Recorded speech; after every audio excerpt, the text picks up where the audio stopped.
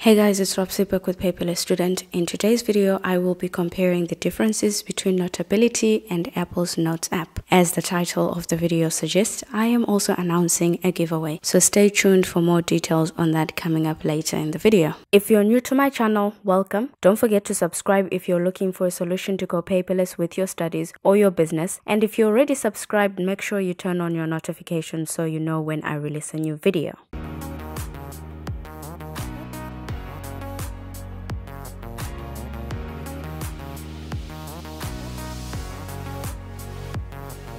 A lot of you guys have had problems with bugs following Notability's latest update supporting iPadOS. If you don't already know, they released an update addressing bugs on Thursday. So let's hope that those will resolve most of the bugs that most of you are currently experiencing at the moment. Generally, I have found that iPadOS and iOS 13 are still a bit buggy and applications are just crashing on my phone and iPad, and I hope that those get fixed ASAP as well. Before iPadOS, this comparison was pointless. We all never bothered with the Apple Notes app because the application was just pathetic. iPadOS 13 has breathed some new life into the application, so now we give it the attention that it deserves. The Apple Notes app is free on all Apple devices, that's on your phone, MacBook, and iPad. While it is not exactly the same as having the actual application running on your PC, you can see in your Windows PC browser, you can see the application, which is something. I wouldn't really rely on it because it doesn't display the notes as accurately and as visibly as I would like it to. Actually, it's a bit dysfunctional, but it's something, and I hope that Apple improves the browser version of Notes for Windows users.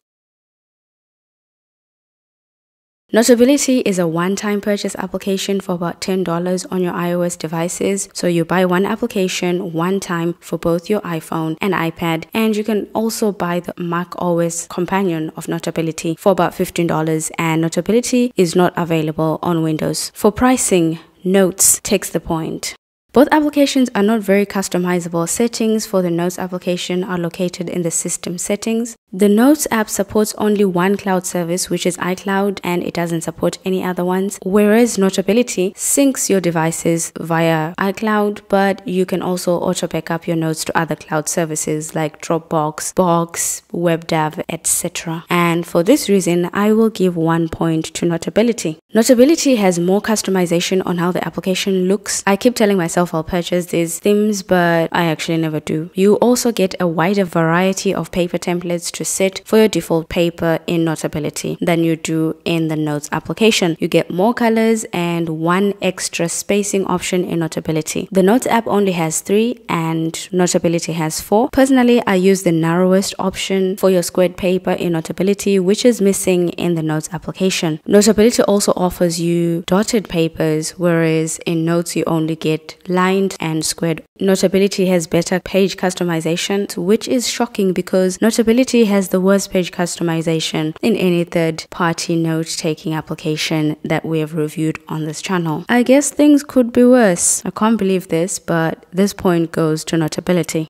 For organization, the Notes app supports folders within folders, giving you more organization options than the ones you get in Notability. Notability only has a 2-hierarchy system. You get your dividers and subject folders, which will only give you 2 levels in your organization system. So this point goes to the Notes application. Now let's create a new note in both applications, and I'll switch to dark mode to show you guys something. Notability has what I am calling false dark mode, whereas Notes has true dark mode, and as a matter of fact, no third-party application has true dark mode. Only the Notes application can adjust your notes according to the mode you have on your iPad, which is very impressive. So if I'm writing in Notes, if I'm writing in dark mode in Notes, my default pencil or pen color becomes white, and it can just easily convert. If I switch back to light mode, it will be black. It just does that automatically. In Notability, not only do you have to select a dark mode page template if you truly want to go dark mode in the application, but if I was using white ink while I was in dark mode, it doesn't get automatically converted to a black one when I am not in dark mode. A point for Notes.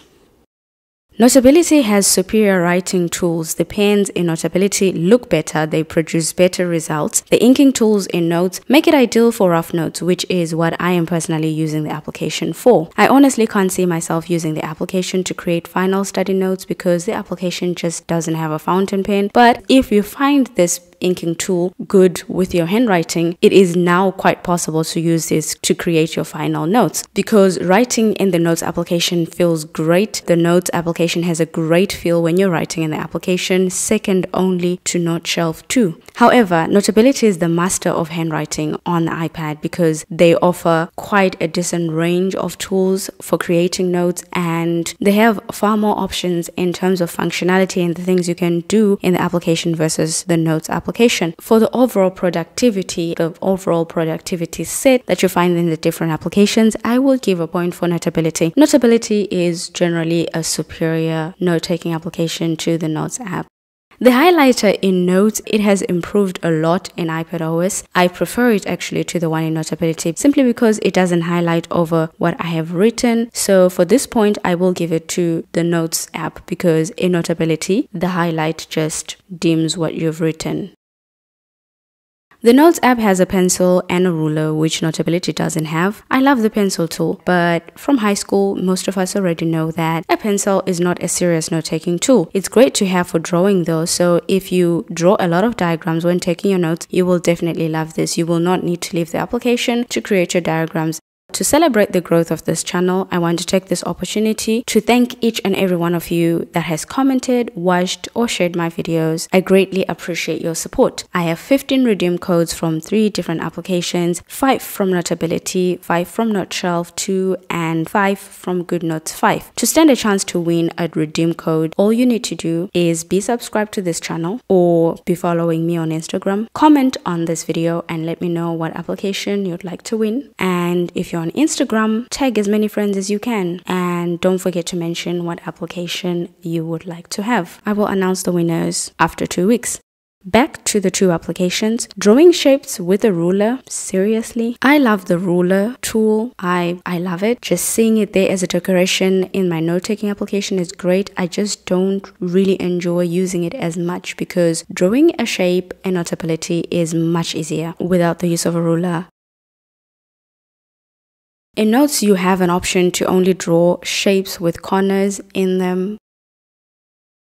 It's a bit primitive to be drawing shapes with rulers in a note-taking application. This is something you do on paper, and as much as I appreciate we're trying to replicate what we can do on paper, some things are better off left in the 90s. I'm going to give a point to Notability. In the Notes application, you can't actually draw perfect circles because they don't even have a ruler for drawing perfect circles.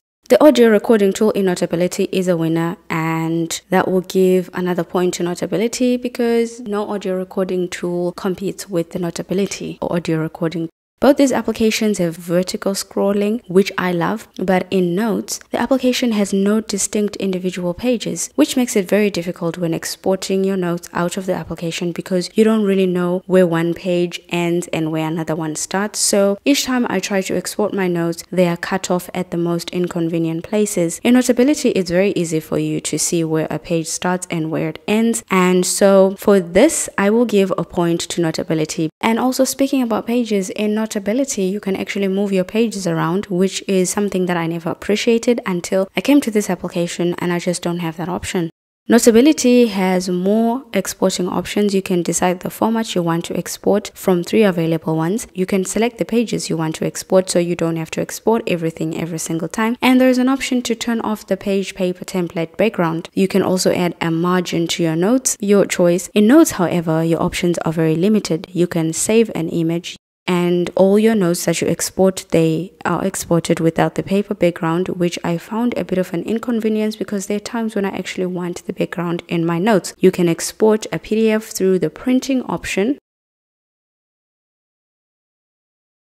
And when exporting to Notability, the exported file is by default a PNG image. No options are available for you to choose what format you are exporting out of the application, and this just makes the Notes application ideal for someone who doesn't plan on exporting their notes out of the application. For this point, I will give it to Notability. You can zoom in and out of your pages in Notability, something which you don't have in the Notes application. Notability even has a dedicated zoom tool. This just allows you to add some more information on a page. For this point, I give it to Notability. Both applications support in-app split view. Only the one in Notes is superior because it allows you to open the application in multiple windows with multiple different applications. You can even open the same note in the application twice. And this is very useful for multitasking. Notability's in-app split view doesn't allow you to open the same note twice, and Notability can't be opened in multiple windows. And so that point goes to the Notes app.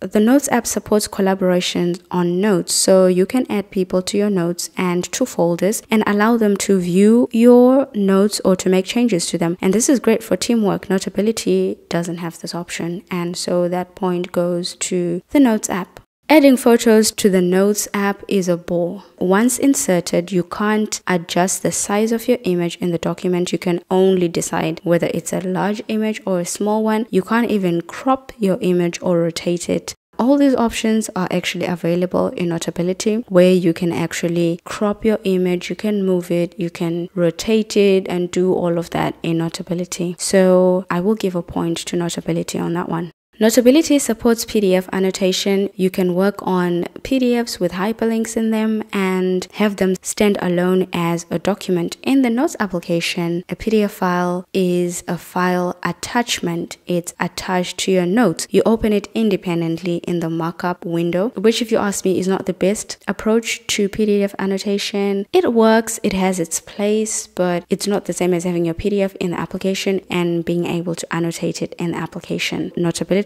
approach on this one is much better, so I will give a point to Notability. The Notes application supports videos. Ta-da! Obviously, Notability doesn't. If you can have a video in your notes, why not? This just makes digital note-taking that much cooler. That brings me to the end of this video. I would say that the Notes application has become a worthy contender against third-party applications. It is definitely worth giving a try before you go purchase a paid handwriting note-taking application. This video was just a comparison to highlight the differences between the two applications, but they do have a lot of things that they have in common. Thank you guys so much for watching. I will see you in the next video.